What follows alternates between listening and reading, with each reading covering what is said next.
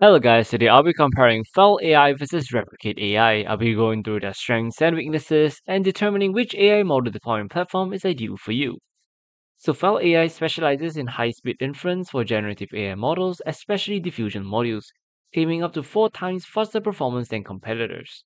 It focuses on real-time media generation, such as images and audio and video, and provides access to the state-of-the-art models like Flux series, ideogram V2, and stable diffusion.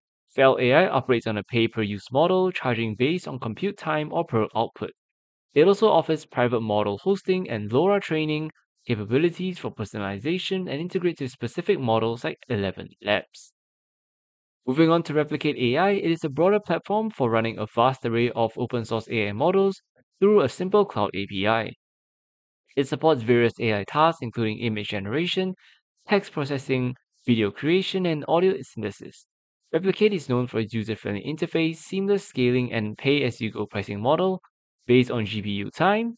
And it also boasts a huge community-built model library, including popular models like Stability AI, Meta Llama, and Mixtral, and offers features for model tracking and versioning. Choo- Sorry about that. Choosing between them depends on your specific AI development needs and model preferences.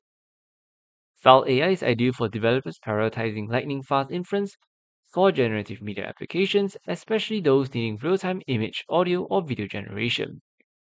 Replicate AI, on the other hand, is better suited for developers and businesses seeking a comprehensive platform with a vast and diverse library of open-source AI models for a wide range of tasks.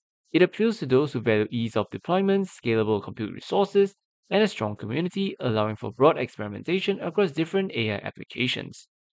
I hope this video helps and thank you for watching.